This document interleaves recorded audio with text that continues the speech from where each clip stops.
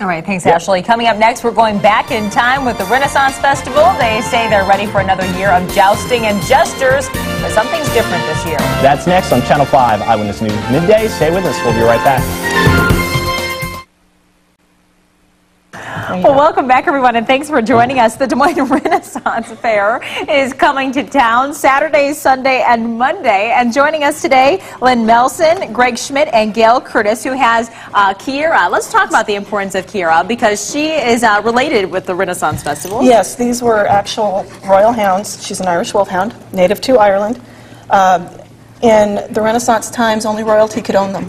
Wow. She's by far the biggest dog I've ever seen. You think of Marmaduke, and you eventually think of her. What can people expect if they head out to the fairgrounds, because location has changed? Well, it's the exact same time, dates, and shows. We haven't, as a matter of fact, we've gained a show because of the notoriety of having to move from Waterworks Park. This is the second time. In '93, during the big flood, we had to move the Iowa Renaissance Festival, its first year, from Waterworks to the State Fairgrounds.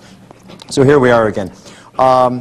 It's like a three-ring circus. We have a two-day pass because most people can't catch it all in one day. Right. Lots of stage shows, comedy, combat reenactment, the best horseback jousting show in the country from Florida, and a fabulous royal court presentation that Queen Catherine here presents. Right, Lynn, you are part of the court. Real quickly, tell me what that entails. Have Court Will Travel is a 21-member group of royal reenactors, including our royal wolfhound keepers and our royal hounds. We have trumpeters. The King Philip, will be joining me with the Prince of Wales and Margaret, the princess everyone loves to hate. And just a whole lot of us, all in character, all willing to greet the crowd. We'll be having knighting ceremonies for little boys. Right. We'll have future lady-in-waiting ceremonies for little girls. It's really going to be wonderful. We do want to make sure that you understand the location, not at Graves Lake. It is going to be out at the Iowa State Fairgrounds. This weekend, you can head out there. It's not June, it's May 29th through the 31st, and we'll be right back after this.